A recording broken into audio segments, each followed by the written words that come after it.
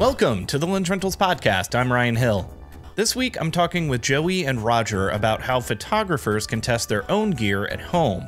We test hundreds of lenses a day in our tech room, and getting that done requires some pretty in-depth training and some pretty specialized equipment. But you don't have to study for years or spend tons of money to do some basic tests of your own at home. Just about anyone can test their own lenses and cameras with a bit of know-how and the right setup. To tell you how, here are Joey and Roger.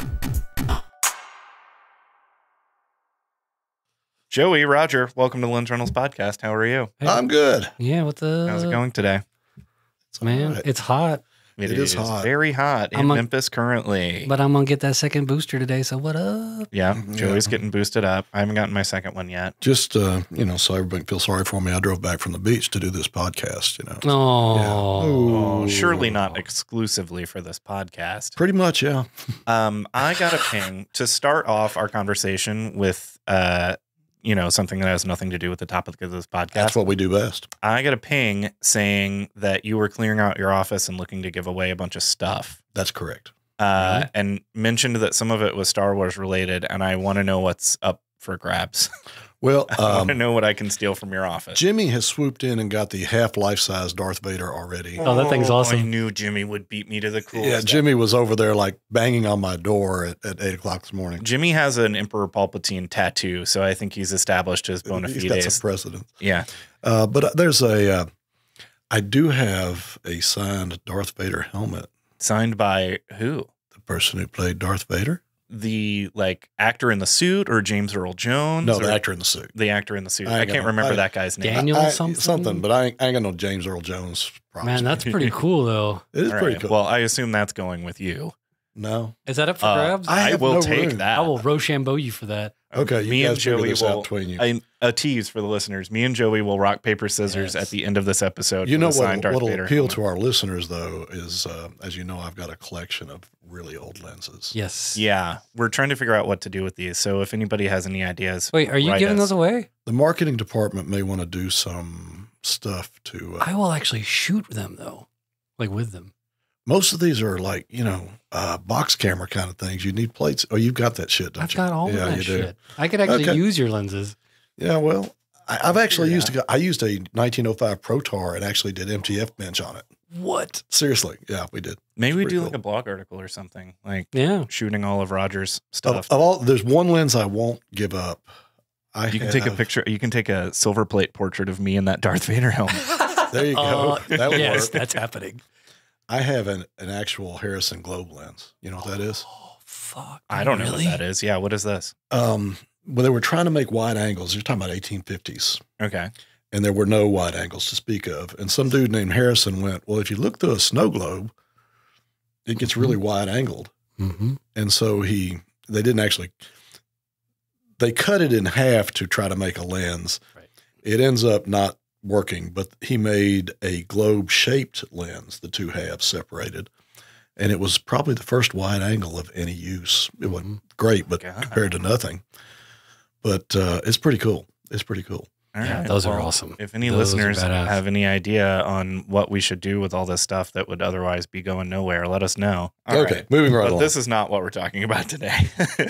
What we were talking about today. Do we ever talk about what we're talking about? We have to at least open with some useless bullshit. Okay. Yeah, what we were talking about today is how our customers can kind of test their own lenses at home, this is a question we get a lot because we do a lot of lens testing. I venture to say it's something we're known for, but this does involve, on our end, some specialized equipment that not everybody has access to. Right. So we want to kind of cover, what, if anything, you can do at home. And this is something that I am not familiar with at all. So I'm going to be asking you guys a lot of questions, not contributing much. And I think it's important to point out, I wrote a blog article one time about how I test my own lenses. I've got a lab with $1 million worth of testing equipment in it. I don't use it for my own stuff. Right. It's great for automating testing procedures for our gear, but as far as testing my own lenses, I do it at home like everyone else could. And even in our case, testing our own gear, the expensive stuff, the complicated technical stuff is not in large part used to individually test lenses. It's to do standards, and then we also can, having those standards, we can basically screen a lens. We've tested it. We've got a numeric representation. We can retest that lens frequently and go, it's not changed. Right. That's the biggest thing for us. People don't – it happens all the time. Somebody rents the lens. I dropped it, but it's fine. And then we test it. And, well, no, it's not fine anymore. It's changed. Yeah. But as far as like when I buy a lens, used, new, get one out of our shop, whatever, I don't put it on all that lab equipment. Not going to lie, I do use our test charts. Like I bring my stuff in and use our test charts. Yeah, we have a test chart that we have made. It's proprietary. That's probably better than than most. Yeah, but regular test charts. Well, that's a good thing because I'm going to start with what do you not do. Okay. And my first, what you don't do, is go in the basement or the garage and shoot a 2D test chart because, first of all, if you don't do that, we'll save about 72 billion electrons because people go online every day and go, here's my test chart pictures, and I think something's wrong, and 72 other people go, oh, those are awful, and 162 people go, oh, that test's not valid, and they're right.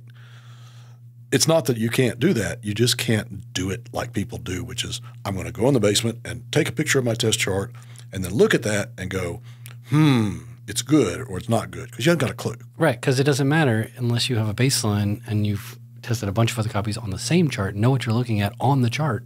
And not only that, but 99% of the people who do that take an autofocus picture of the test chart. Yeah. And so what you've done is tested your camera's autofocus system.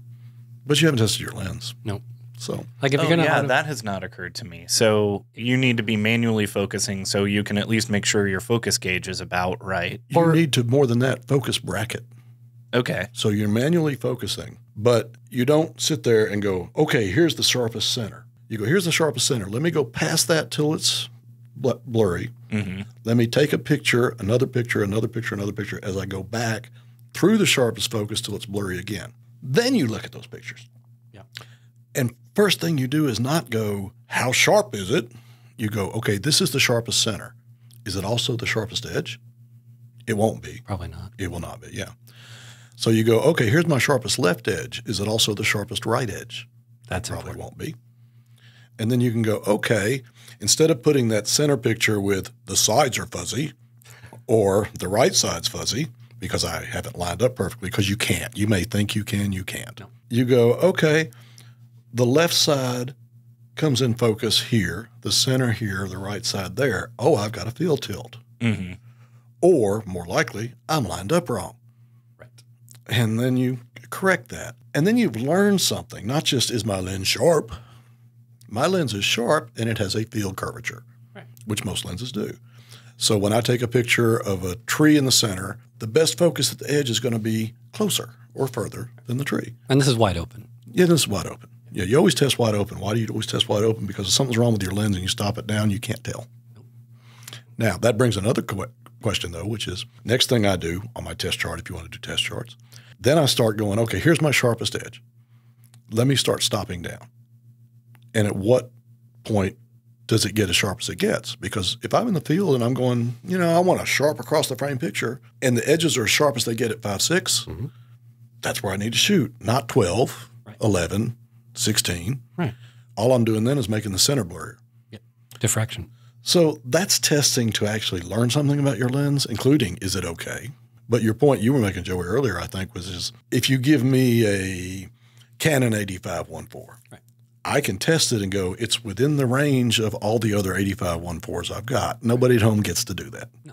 So the question at home is it sharp enough for what I want to do? Yeah, your sample size is too small to make. Yeah, but is this lens good enough? Yeah. If it's really not what you expected, you might send it back and get a second copy. Sure. If two of them aren't, well, the reviewers you're reading were full of shit, and it's time to think of something else. That's really true. You can't read or watch a YouTube video and believe it.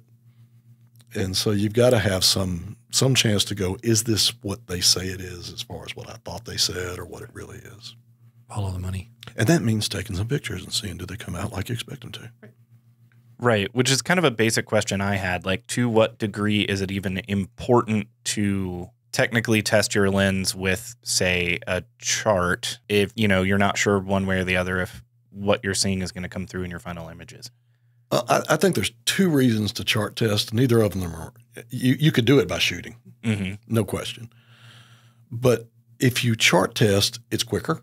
Yeah. It's more controlled. It's a great way to go, something's wrong with this lens. Something easily identifiable. Yeah. Oh, wow. I mean, the right side's horribly blurry no matter where I focus it. It never, when I do that through focus test, it never gets sharp. Okay. Why go out and spend a day in the field with that lens? It's not okay. And I could do those through focus tests in 20 minutes. So I think that's worthwhile. Right. The other thing is, unless you shoot the same thing. If you're a portrait photographer in studio, well, then great, go do that. But most people use their lenses for different purposes. And I can set up some things to go. My favorite is the online forum that starts with, I got such and such, and it's got horrible bokeh. And I'm like, where? Because that changes. Yep. Yeah. Foreground bokeh is different than background bokeh. Yep. Edge bokeh is different than center bokeh. Bokeh at 80 yards is different than bokeh at 10 yards. So it's real easy for me. I have a string of little, LED Christmas lights. Yeah, we do the same thing for our YouTube lens tests. Right. So easy to go, okay, if I keep the out of focus highlights in the foreground, they're gorgeous. Don't put them in the background. Right. Takes a lot of picture taking to get that information, and you can do it in, again, a couple of minutes. You don't even need a picture. You can just look at the viewfinder and do that. Right. Yeah, that makes sense. That reminds me of, we had a guy that rented that old Nikon 135 DC lens. Oh, yeah. And kept complaining, he complained over and over about how the bokeh is ugly. And that's how the lens was pretty much known for not having that phenomenon. Here's why it was ugly. When I finally got the lens back here and tested it, the first thing I noticed were two gigantic fingerprints on the front glass that show up in out of focus. Oh, okay. So you're seeing lines. So he was seeing his own fingerprints on the lens. A similar thing to that, I have people who go, the bokeh's ugly, and they've got a filter on the lens. Well, then take it off. Yeah, because the filter may not affect your sharpness in focus, but it may well, especially if it's a longer lens, if it's 135, 200 and up. Very common. It gives this busy bokeh pattern. No, your filter gave the busy bokeh pattern. Yeah, and I guess the benefit of doing all this testing at home is so you don't, find the stuff out when you're editing a wedding or something. Exactly. And like the thing I brought up earlier, if I know the lens has field curvature, that can be kind of hard to find out in the field. But if I know it's there, I can frame my shots accordingly. Right. But if I go out in the field, then I've really got to screw around for a while to figure that out. And if I know what to start with. But one thing about the field that may be important, again, a lot of people, I did 47 hours of testing on my lens in the basement. That is and too what much. The complete sentence is at 12 feet distance. Right. Because what happens at this distance may be very different at that distance. A lot of lenses are sharper at infinity than they are close up, or vice versa, or in the mid-range. There's some of the Zeiss are famous for being really sharp in the mid-range and fading at infinity. There are several Leica lenses that are optimized for certain distances. Exactly. So it requires you take it out and do what you're going to do. And again, if you're a studio portrait photographer, then you need it at whatever you shoot at, 30 feet, and cool. But if it's your walk-around lens, it's probably best to know that when I take a picture of the building, the edges aren't going to be in focus, and that's also very useful. A lot of people talk about it being a negative thing. No, when I take a picture of the pretty girl, the buildings are out of focus. That's cool. It's just knowing your tools. Yeah, and I've taken some cool pictures, and I'm not a great photographer, but when I know a lens has bad field curvature, I had one lens I kept forever that had a big tilt, and the reason was I would put the focus in the right side of the field and blur the rest of it all the way out to the left side. And it was really kind of cool looking. And it was a neat effect. And people go, how'd you do that? And I'd go, well, shitty lens. The lens is broken in exactly the right way. It is. But knowing what the lens did, I took advantage of it. Yep. Anyway, that's kind of my rant about chart testing and basement testing. Brick walls as good as a chart, maybe better. Yeah, because then you see not only your sharpness, but you can see your distortion. Mm-hmm. Why is that? Can you give me a little bit more detail? So when we talk distortion, we're not talking about perspective distortion. We're talking about geometric distortion. Okay. So a brick wall provides a nice grid, like straight lines. And so geometric distortion on a lens is either going to be barrel or pincushion. Oh, I see. So convex or concave kind of. Look at or something in the middle for some of those weird white, like the old Nikon 1424 has like the mustache distortion. That's famous for. Okay. But you can see that on a brick wall really easily. Yeah. And Gotcha. That makes sense. Most test charts don't have people have grid test charts, but most test charts don't have that. Right. They seem to be, correct me if I'm wrong here, mostly like radial kind of.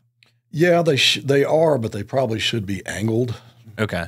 Because one of the other things that happens is astigmatism. Gotcha. Most of the charts you see, we talked earlier about we have our custom-made chart. Most of the charts you see have a horizontal and vertical bar thing coming together. Neither of which show astigmatism because astigmatism is radial from the center to the corner. So on our charts, those decreasing width line, whatever you call them, are rotated so that they are on the radial, horizontal, or tangential axis so we can see astigmatism. And it really makes it very clear on astigmatic lenses. Yeah, and not only that, but sometimes the bad lens, the most subtle finding is an increased astigmatism. Yep. And when a lens usually doesn't have it, and you see one that looks pretty good, but it's got astigmatism, that's a really kind of red flag thing for us. Or if it's got astigmatism on one side, not the other, or reversed, that's real cool. You see that a lot too. Cool. On the right side, the tangential lines are out of focus, and on the left side, the radial lines are out of focus. And you go, okay, there's a wrongness here. Nobody designed that. So is there a particular chart then, either like chart type or specific, brand or model that you would recommend for people home testing? I mean, the old standard is the ISO 12233 chart, which is kind of what ours is based on, but ours is highly modified from it. Okay. But if you want to get that chart and then take those corner targets and rotate them. Cut them out and rotate them. Yeah, cut them out and rotate them so that one axis is radial and the other axis is tangential. Radial being pointed from the center to the edge, tangential being right angles to that. Then that should work really that's well basically for what that. we have made. Yeah. The other thing is, a lot of people print their test chart at home. That's cool. They print it on their inkjet printer. That's not. Right. Because your lens, even an average lens, is going to out-resolve your print. Yep. So there's a reason when we have ours printed on linotype and we pay $280 a piece at our cost. Right. Or the ISO 12233 chart costs up to $600 in a large size. Right. That's why. Yeah, they have to be printed at a super, super high resolution. Yep. Otherwise, you're not going to be able to get, it's worthless because the lines won't be separated. Now, here's my secret. You want my secret? Yes. It's a good secret. You can buy that, 60-inch chart I talked about for $800. Mm-hmm. You can also buy just that, and I'm blanking on the word. Ryan, maybe you can throw it in post, but the curved decreasing line corners of the ISO 122. Oh, okay. Right. So just the targets. Sort of the cross-shaped thing that's on the corners. What I'd do is I'd get me a nice 12-inch one of those, printed at high quality, 10 by 12 inch maybe, or 12 by 12 inch.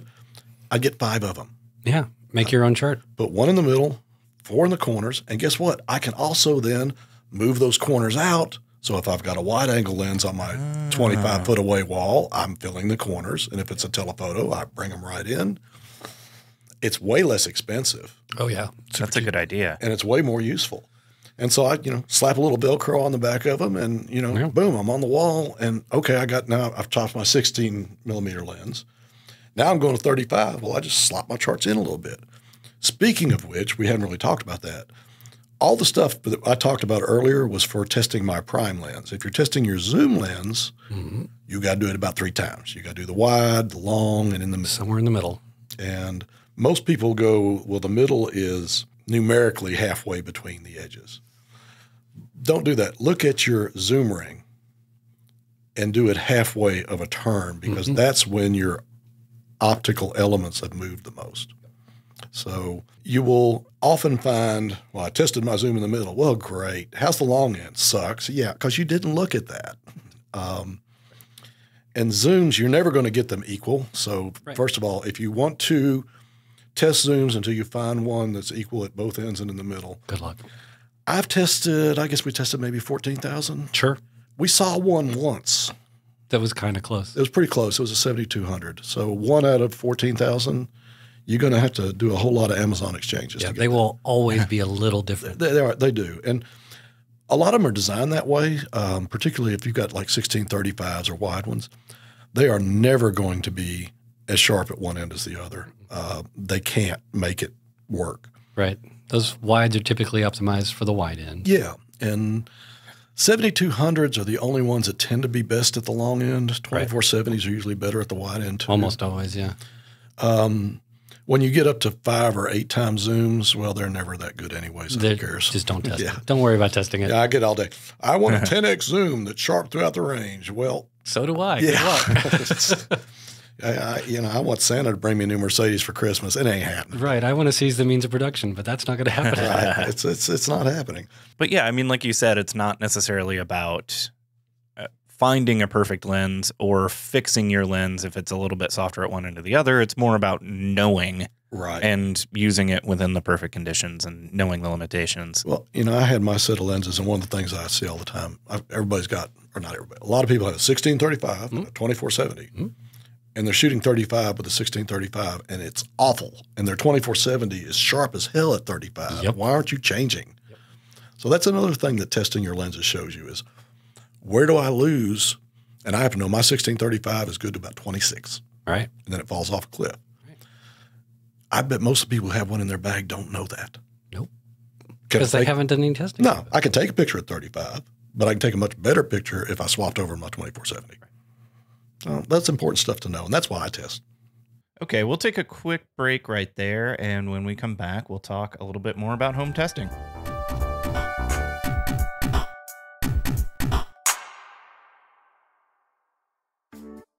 Want a discount on your next order from Lensrentals? Head to lensrentals.com/podcast or follow the link in the show notes for a coupon code. As the largest online photo and video equipment rental house in the world, Lensrentals has been supplying both professionals and hobbyists for over 15 years. We carry everything from cameras and lenses to drones, computers, even VR headsets, all shipped straight to your door for whatever length of time you need. Rent the gear you need to get the shot and grab a discount at lensrentals.com/podcast. That's lensrentals.com/podcast.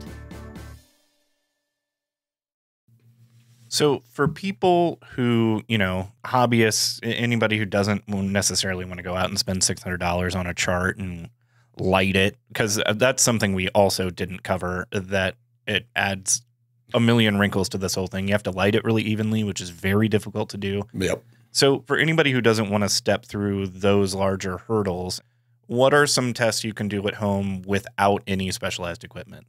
I mean, beyond the brick wall thing, which we kind of covered. A brick wall or a large building are great targets for that kind of stuff. Field of grass or gravel is my favorite. Yeah, field of grass or gravel with like a slight incline. Yeah, that's even the best. Like a little If you've got a little hill, if you told me I've got 5 minutes to test this lens, I would go behind our office. There's a little hill of just grass. And I take 2 or 3 pictures at different zoom ranges to get like close on the hill, middle of the hill, back of the hill. Take them in, throw that card in my computer, and do a find edges filter on it. It tells me that, it's an amazing, here's my field tilt and curvature. You can just go, wow, look at this. With the zoom, it's particularly quick and useful because you can see where the field curvature and tilt changes at different zoom ranges, which it does. Yep. You can see that, the left side's sharp and the right side never is. So that's my 5-minute test that I do. If I had nothing else I can do, that's my test every time. Gravel works, grass works. Mostly anything with like a lot of edges. And a lot of edges and a fairly uniform, field. Right. The other thing I would stress is this is typically manually focusing these lenses. Absolutely. If you insist on doing autofocus, the first thing you should do is figure out if your camera can do contrast detection only. Right. And if it can't, then you need to dig in your manual and figure out how to do an autofocus micro adjustment on that lens before you do anything else. Yes, which is something I almost put in my outline on how to cover, but I'll link to the blog article instead. We have covered this so much on the blog. Autofocus micro adjustment is probably one of the most common things we have to walk people through. Yeah, when I used to do tech support, I wrote that blog article because I was really tired of answering that question. Yeah, and it's an old one, but it hasn't changed at all. But it's the most common issue. People are like, this lens isn't sharp, and we get it here, and I put it on a chart, and it's sharp as hell. And it's just because they didn't microfocus adjustment. Didn't do the microfocus. And there's still some, and I'll be the first to admit they're mostly my age who go, I didn't pay $800 for this lens to have to microfocus adjustment. Well, you know what? We don't have your camera to adjust it to. And that's bottom line. And that's what I love. One guy who came out and was like, the quality control at this manufacturer has really gone down. I've had to micro adjust my last 3 lenses. And I'm like, what has those 3 lenses got in common? That would be your camera. Right. Yeah. It's not necessarily a flaw. It's just what it is. It's like buying an expensive knife and be like, I got to sharpen this knife. Right. And the range on all of those adjustments is plus or minus 20 in each direction. And I love it when people are like, well, it was a plus 17, so I think this is a bad lens. No, that's within the range. Yeah. That's why it's there. And it's easy. It's very easy to do. Again, it's kind of too much to go into for this episode, but I will link to the blog article where we wrote about how to do it. So if you're interested, check the show notes. You can read about that. And truly, you can, if you know what you're doing, you can knock out a lens in like 5 minutes. It's not hard. Oh, it's super easy. Very tops. And that's the other thing about having an outdoor place you know. I did my microfocus adjustments forever. I had a gravel path behind my house. Mm. And I put a couple of big rocks in the path. And I was like, boom, boom, got it, done. Yeah. It's just so simple. Yeah.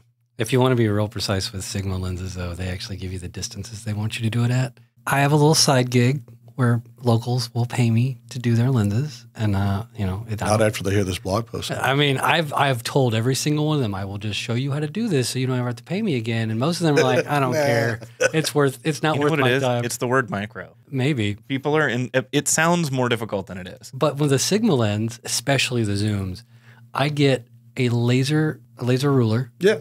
And I set up, I'm like, okay, well, that's 0.99 feet. This is the right distance. And I got my little target, and I do all the things, and it takes me like 20, 30 minutes to do it that way. I'm glad you brought up the Sigma adjustment thing and their dock. Yeah. What do they call it? It's not a dock. It's a... Yeah, they call it Is it dock? I think it's their USB dock. It's just USB dock. I've had somebody who actually complained to me about, well, you have to do their zooms at 3 different zoom ranges. And I'm like, 4 actually. But you get to, because the other zooms also are not accurate throughout the zoom range. They just let you fix it on theirs. Yeah, Tamron calls it the tap-in console. Yeah.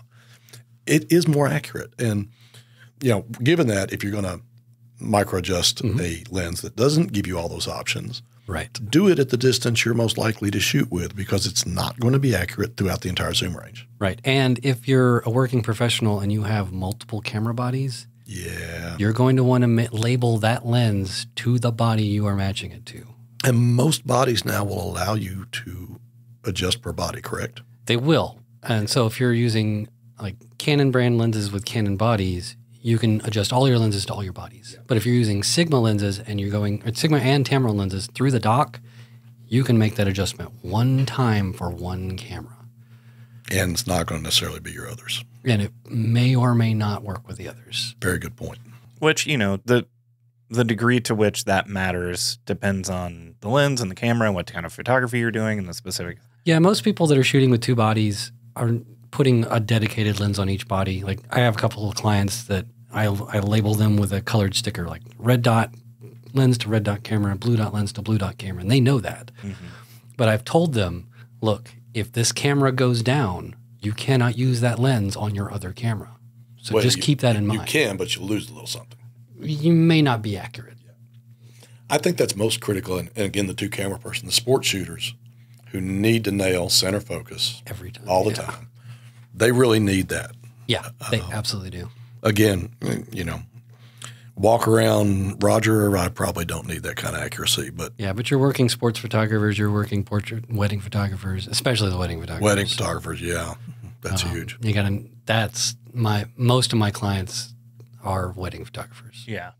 That brings me perfectly to my next question, which is, if we're talking about a chart test, which again, not all of our listeners will be doing, but if, that's the bar we're clearing here, how often does someone need to be doing these kinds of tests? Is this like a before you shoot every job thing? No, like it's once when a you year? first get the lens. Yeah. Right. And then every time you drop it after that. That makes sense. Hey, if you're a working professional, you're probably a little rougher with your gear than you think you are. Could be. So I'd probably do it every 6 months. That's possible. Okay. One thing we've seen, and again, we're doing these lenses, we're testing them on $250,000 machine that keeps their numbers from time to time. Mm-hmm. And we did this when we started this. This is 8-9 years ago. We would pull up lens 721, 734 and look at its 32 tests. Mm-hmm. And they would be identical until there was also a note from the intake inspector that, it came back with a dent. Or a bent filter ring or something. And then, boom, then the optics changed. Yep. But until then, and most of our lenses go 2 years, and the optics never change. Right. So a bang will do it. Some can. Obviously, it could happen over time. We just don't see it. And we test these lenses, let's say 3 times a month for a couple of years, and they don't change. It's usually not a gradual thing. If it changes, it's because of some incident.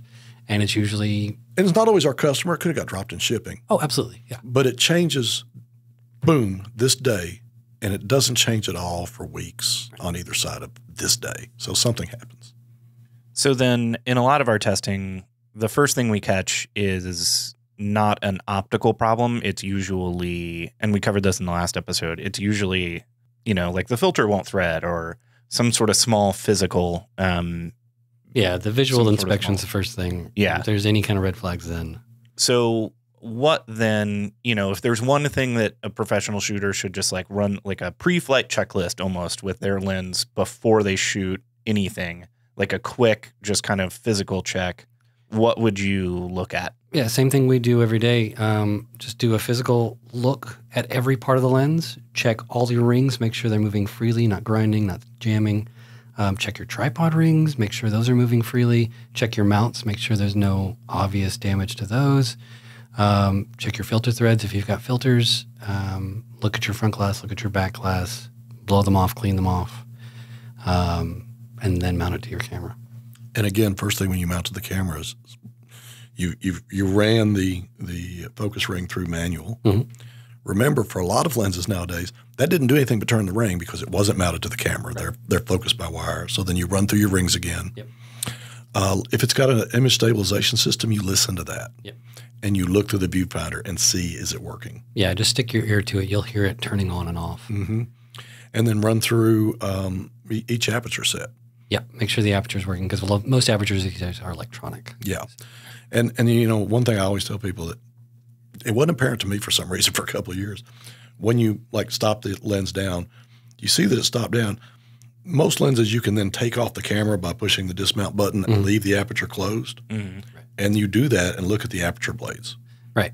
You're checking a bent aperture blade. We've seen a couple where one aperture blade ain't moving. Yep. Yep. And it's not a little circle. It's a circle with a wedge on the side. Yep. So that's important. Yeah, and make sure the blades are clean.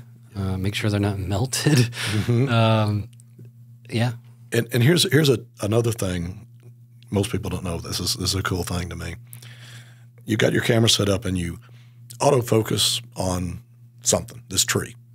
Then you take the focus ring and you move it to infinity and autofocus back to the tree. Then you take the ring and move it to as close as it'll go.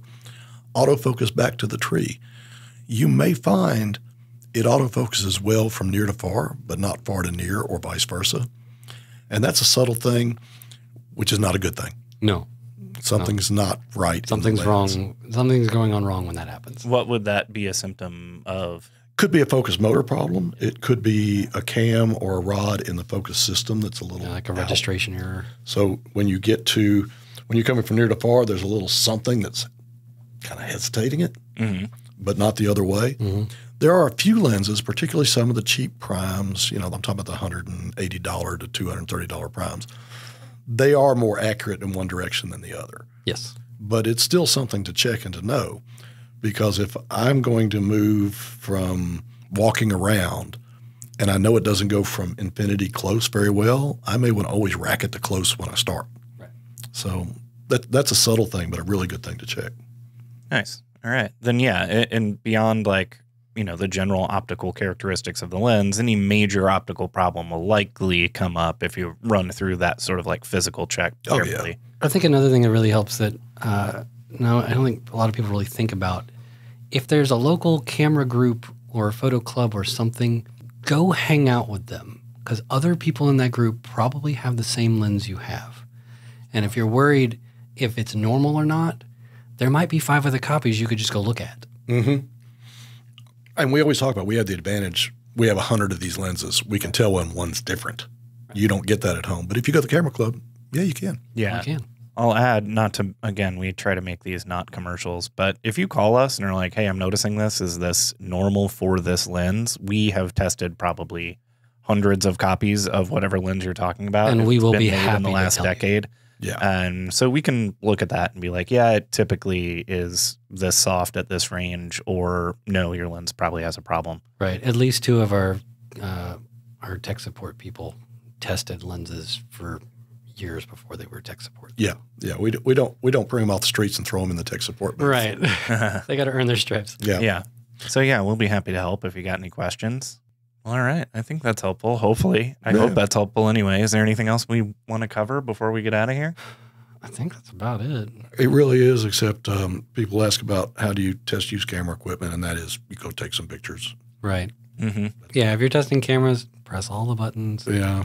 Look it over, make sure there's no cracks, no dents. Yeah, we focus mainly on lenses here, but yeah, I think we covered a lot of that. We do use cameras. Do bring a sensor loop if you have one and check the sensor. Yeah.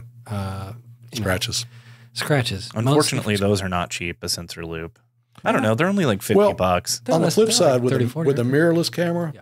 any kind of magnifying thing, Yeah. I guess that's true, yeah. And if you own a camera, it's probably worth taking a look at a sensor loop. Oh, you should have a sensor loop if you own a camera because that's They're how not what are they, $80? I thought the ones we have are from Visible Dust are like $30 or $40. Is that all? Yeah, they're Well, then, cheap. yeah, everybody should have one. Never mind. Maybe I'm overestimating their value due to how much seriousness we put on keeping track of them in the Lensrentals office. That's true. I must have just assumed these things cost $1,000. I mean, mine's had my name on it for 11 years. So we just keep track of stuff. It's not the $1,000 stuff we lose. Yeah. It's the 16 megabyte memory cards. Right. That's what we can never find. Exactly. if you own a digital camera, and that is all of our listeners, most likely, Yeah. you should learn how to clean your sensor. Yeah, It's not hard. It is not dangerous. You're not going to break anything, but you need a sensor loop. You need a blower. You need a couple other things. And that's it. You need to read this blog article we're going to link to in the show notes. Oh, yeah, we got that too. Yep. I'm going to throw one thing out. I think everybody should have a sensor loop. Everybody should blow off their sensors, maybe even have a sensor brush. Sure. If your sensor is stabilized and you have any question about your own delicacy of hand, I'm not sure I'd wet clean my sensors very often. You haven't seen me clean a sensor. I know. lately, have you? I was thinking if you're cleaning sensors when I brought this up.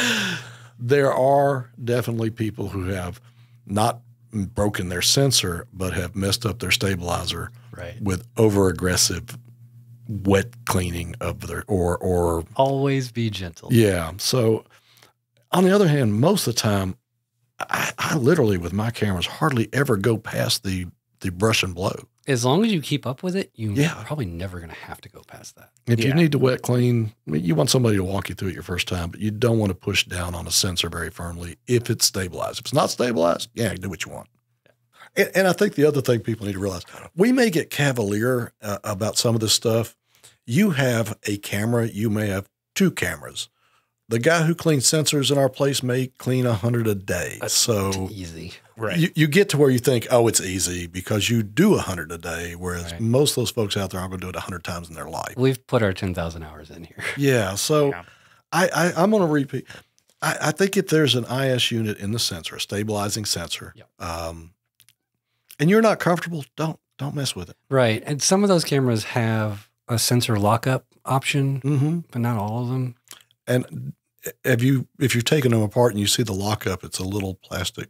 I figured it was pretty thing. Again, I don't want to discourage anybody from doing something, but I wouldn't boldly go where you've never gone without an experienced person at least talking you through it or looking over your shoulder. Right. Yeah. But you're not going to damage the sensor with any amount of blown air or any brushing. Nope. You're just not going to do it. So that's fair game for anybody anytime. Yep, I agree. Beautiful. All right. Well, that's it. Thanks so much for coming in. Hey, anytime. Fun. Can I go back to the beach now? Yes. Okay. Absolutely. I'm going to get boosted. All right. Have a good time. I would rather go to the beach than the beach. Just saying. Thanks for listening to the Lensrentals podcast.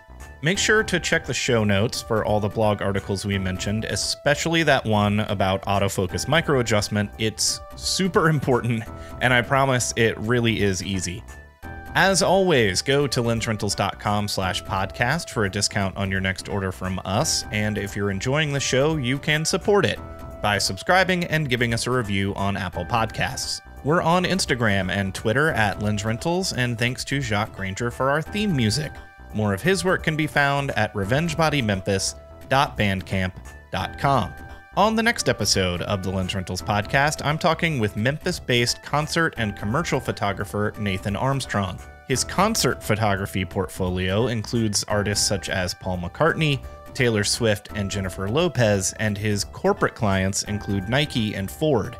We'll talk about how to build an effective commercial portfolio and how to shoot some of the biggest stages in the world without frying your camera with lasers on the next episode of the Lensrentals podcast.